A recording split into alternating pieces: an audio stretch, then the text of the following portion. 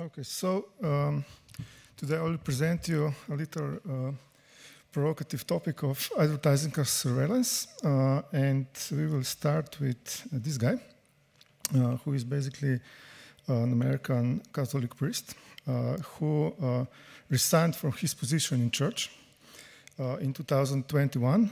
Why? Because of this article published in the Catholic newspaper, The Pillar. So this newspaper published the information that he violated the commandment of celibacy because he went to the gay bars and bathhouses and used gay apps on his phone.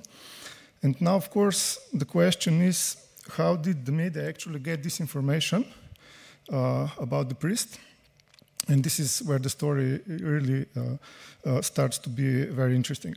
So behind this kind of spying, actually there has been a Catholic organization, Catholic Laity and Clergy for Renewal, and they invested $4 million in checking whether Catholic priests adhere to the commandment of the celibacy or not. So they collected the money.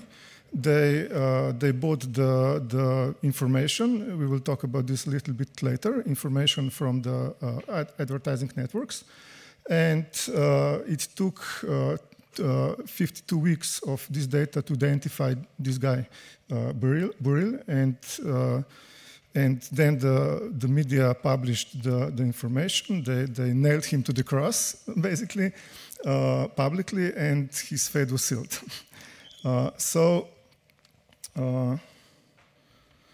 So this RTB data, real-time bidding. So this is an online advertising system, probably you know or you have heard about that. And this enables the automated buying and selling of advertising space in real time. So you can get very precise information about how to target your advertising campaigns. So you can select location, demographics, behavioral data, and so on.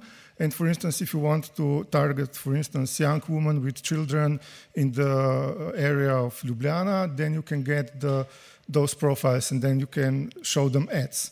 Or if you want to target the priests who are using gay apps, then you can also get the information and show them the ads, or maybe you try to identify them. So this system actually is basically a collection of various data, which are basically demographic data, so gender, age, education, occupation, and so on. Then you have information about family status. Then you have, this is very important, information about user behavior online, so search history, clicks, use of mobile applications, and so on.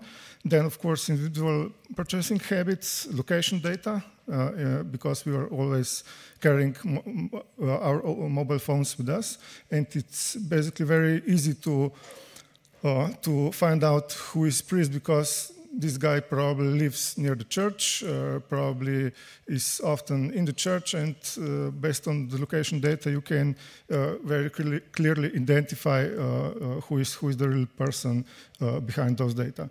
And then there's some technical data about the user devices, so operating system, blah, blah, blah, which could also be quite interesting because, you know, he has this type of phone, maybe he has some expensive phone or expensive computer and so on, and much more. So these data are very useful for advertisers. And basically, when those networks collect this data, then in the background, they do user segmentation and then classify users into different categories like industry, manufacturing, aerospace and defense, family member of an employee of the military, and so on. So elected official. And of course, for advertisers, this data are maybe not so important. For instance, if you are a guy employed by the military, but if you are a spy or if you are a military contractor, then this data could be very useful for you. So the problem is, of course, that I will show you this a little bit later. there were some companies, there are some companies that are collecting this data, and they're especially collecting the information about the, if you are in debt, if what is your sexual orientation, and other things that can compromise you. So what is the volume of this data? So this is two visualizations, and basically this is active on all websites and mobile, on practically all websites, major websites and mobile applications. And for instance, Google's RTB system is currently having 15.6 million websites and millions of mobile applications. And they collect 42 billion times they transmit the data about user every day. So every day, a lot of data. And the problem is that Google is responsible only for 21% of these RTB downloads in the EU. So for instance, for Slovenia, that means that for average Slovenian user, they have 233 broadcasts per day. And for instance, for Germany, I think it's 340 times a day, no, in France. So basically, several times an hour, they get some information about you, including your location. And this is then used for segmentation, and then this data could be sold to the marketing agencies. So the question is, of course, what about the privacy? So the advertisers, of course, claim that these data are anonymized, and it's practically impossible to identify specific individuals. The question was, of course, then, this is here written here. So the research question for researchers who wrote this article down here was, can a third party obtain private information about specific individuals by buying online ads? And they found out that for roughly $1,000, they can monitor the physical movement of a specific individual, and they can identify that specific individual. And I guess this was, research, academic research. So this $1,000 is very unoptimized amount of money. So probably if you optimize your workflow, you could do much more with that money. So the question is, of course, this is very useful for advertising companies, and also for companies who want to sell something to people. But what about for intelligence agencies? And basically the question is, what is the difference between advertising and spying? Of course, there's a big difference, but they're connecting through data collection practices. So the both systems, the both types of organizations are collecting data in probably very similar way. Okay, the intelligence agencies are also collecting other types of data, but the analysis then is done with the same tools. So probably the question would be, if you would be the director of some intelligence agency, why can't we use the advertising data for spying? So last year in September, so this is 1 year ago, Haaretz, this is one of the biggest Israel newspapers, published this article, which went quite unnoticed by the general public. So they revealed that Israeli cybersecurity companies has developed some new spyware tool. There is no they claim there is no defense. So I think there is a defense, but it's hard to defend against that. And they didn't provide much technical information. However, the security experts at that time, I was talking with my friends, and so we suspected that basically they used this system to identify targets and to deliver malware to the mobile phones or to the computers. And basically, a couple of months or weeks later, it came out that it was basically this was the case. So in the same month, the Irish Council for Civil Liberties published a report, And they found out that basically anyone can get access to the RTB data. Of course, you need to be a company, you need to register as this advertiser, but it's not very hard to get the data. And they also find that RTB data are exported without any limits to countries such as China or Russia. And they also find that, for instance, Russian companies are collecting or buying the data about the Russian citizens who are visiting the opposition websites. I guess that this is probably for marketing purposes because the government wants to introduce them to some prisons or something like that, maybe to organize some tours into the prisons. So basically the problem is that these data are collected, are available, and then they can end up in any hands. The problem is that in Israel there are a lot of companies who are working and selling and developing software and solutions for cyber intelligence, cybersecurity intelligence, and so on. And there are companies that are registered as advertisers, so basically they are DSPs, demand-side platforms, and they can get the data, they can buy the data directly. So here are three companies, because those companies online published their marketing materials. Later it was removed from their websites, but we have Web Archive and some other websites, so we were able to get this information after it was removed from the websites. So they were offering mass collection of all internet users in the country. So Near Intelligence, they claim to have a profile on 152 million Europeans, including their location of home location, workplace, and places they are visiting frequently.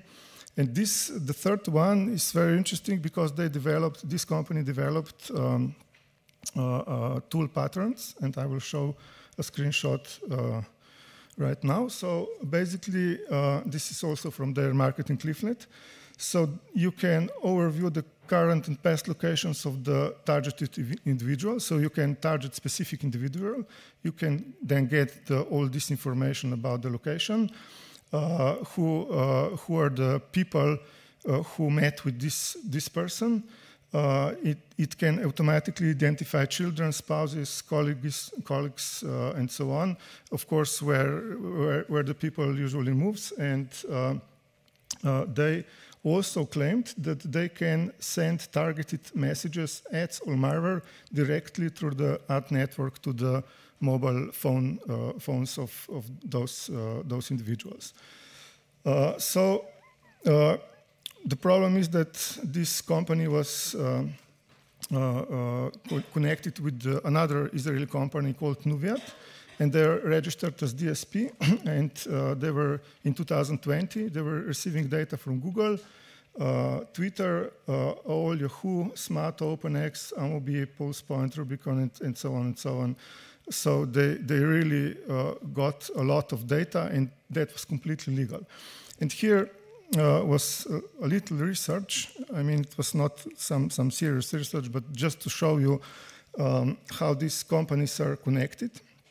So this company who is developing the patterns, they're connected with this company Nuviat, which is a registered DSP.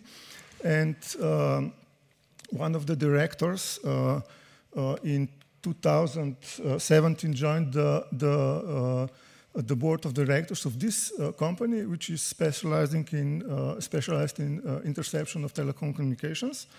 And then we have this company in Singapore, Sovereign Systems, who the director of this company admitted for the media publicly that this is just a front company, Israeli front company for PIC6, which is Israeli company, and they sold the software to Bangladesh. And why is that important or interesting? Because Bangladesh officially, they don't have any relations with Israel, and they even prohibit their citizens to visit Israel. But when they wanted to buy the software to spy on their citizens, of course, there were no limits. And another interesting country was Hungary. So they also sold some spyware there, and they organized some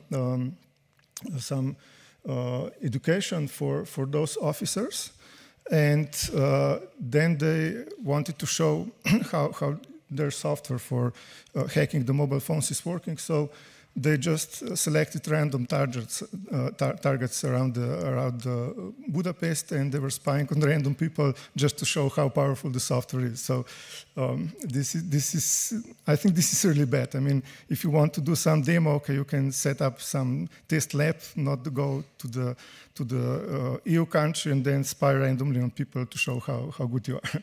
But yeah, so here is example of what kind of data, so how the individuals are classified. So you can see here military and protective services, energy and utilities, public finance, public policy, and so on.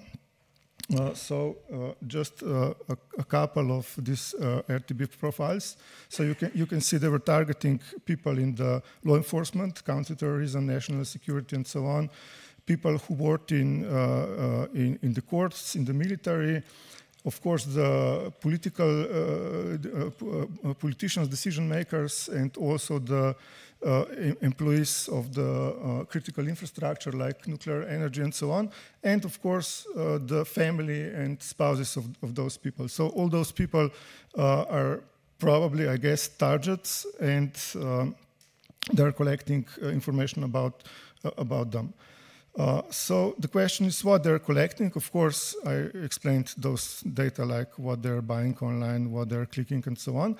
But also they did some psychological profiling. So they tried to identify people with financial problems, people with mental health problems like depression and so on, and vulnerabilities, sexual preferences. And this was quite interesting for me.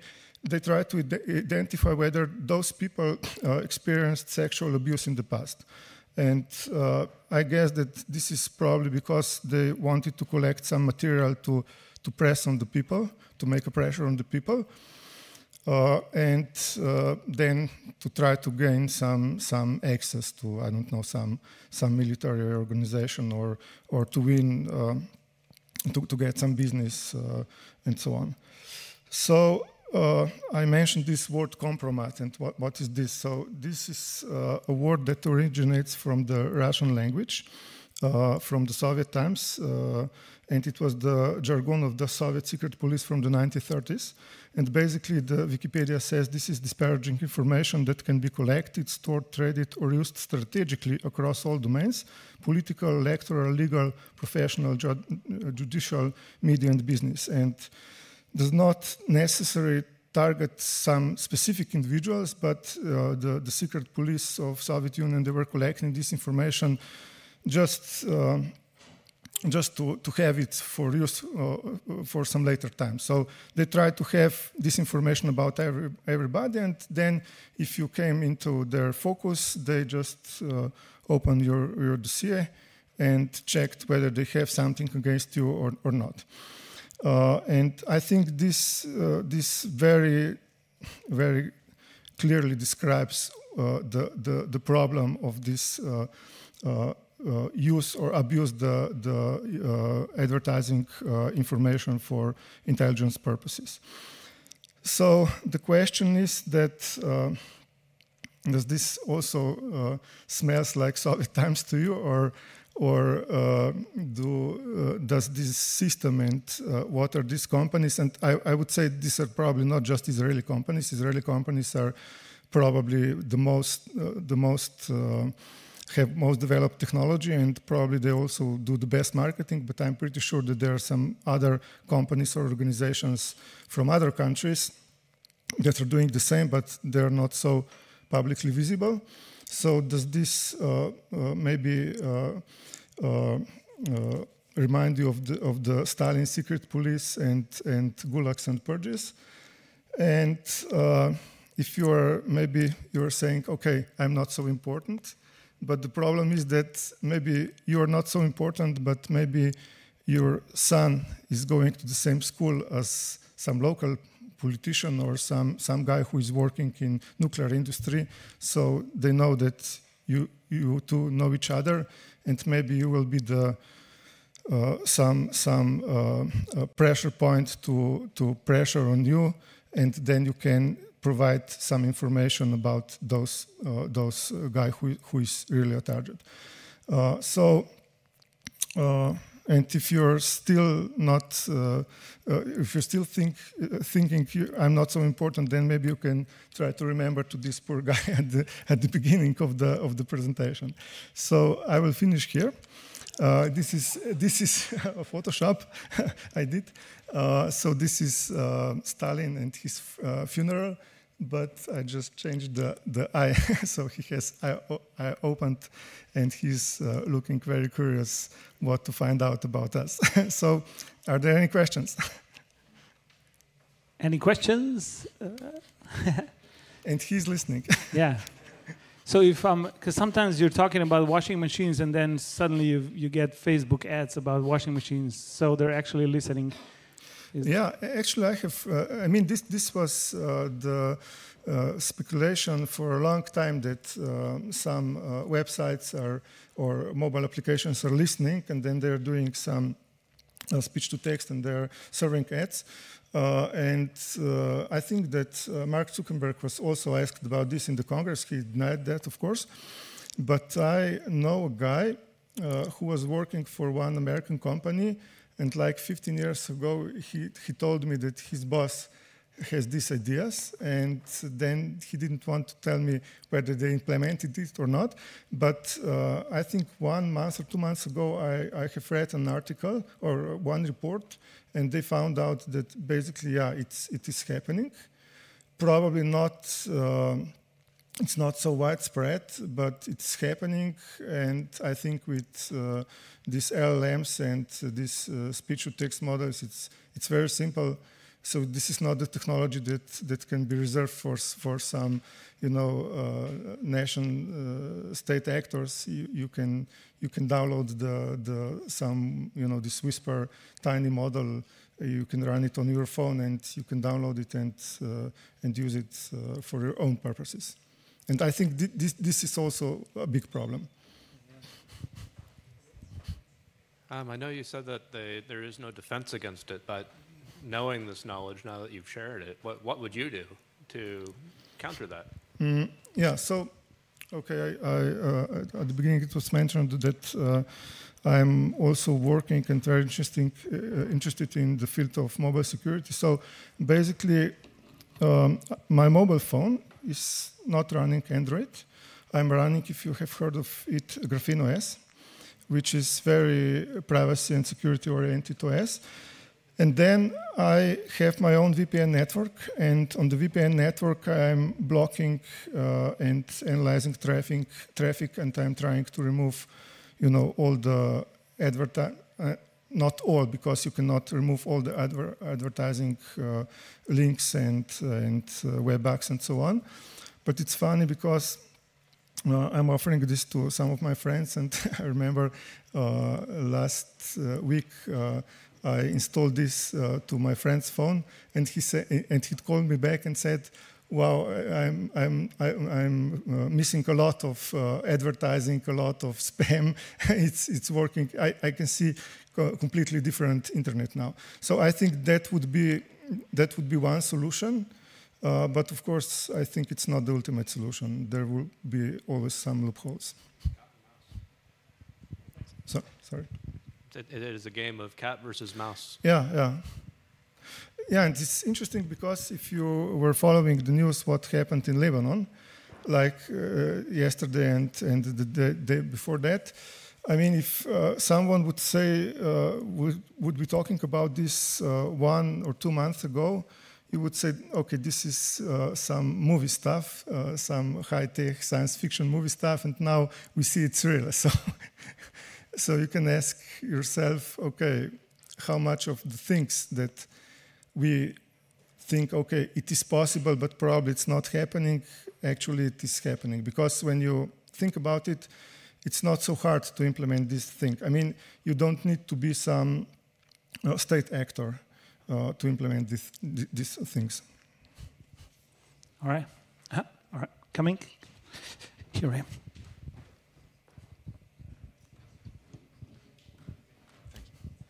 Thanks for your talk. I was wondering, what's your opinion on the impact that the GDPR regulation and the frameworks the EU is setting up? Are they having an impact on the racket they're pulling, or are they behind?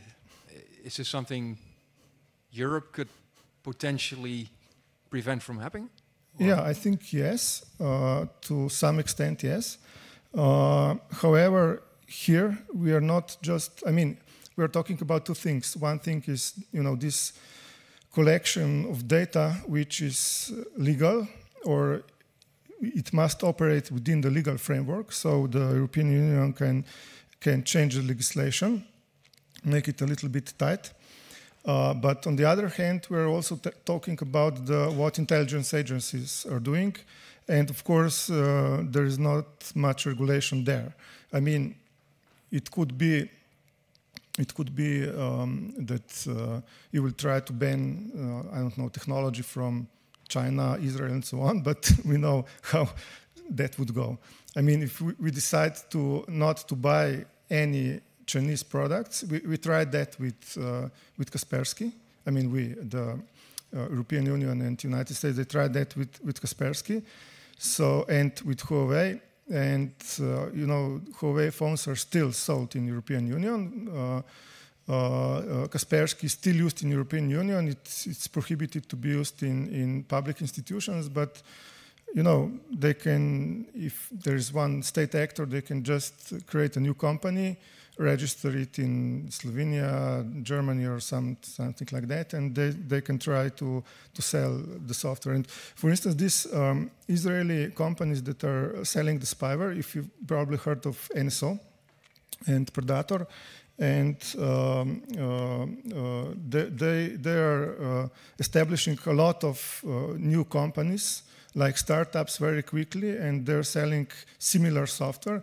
I was living for some time in North Macedonia, and in North Macedonia they had a company, Cytrox, which they said it's a Macedonian startup, but it was not. It was, of course, the Israeli company, and they were selling the software Predator with very similar capabilities like NSO, spyware, and some other these tools. So I guess that when you have some core application, it's very simple to take this core, to develop some new functionalities, new mask, new UI, establish new company, and when they put you on the blacklist, like it happened to this Cytrox company in Macedonia, because they ended up in US blacklist, you just go to other country, establish new company, and it's really a cat and mouse problem. Yeah. Thank you. All right. Here we go. Now, the source of most of the problems you described is the selling or the getting this data, which is done by a US company, not a Russian company or something. It's Google aggregating all this data. Would it help, like their topics API or blocking third-party cookies, or is it just a little drop of all the data that's collected? Like if we would stop advertisers from profiling and tracking and switch to something like topics?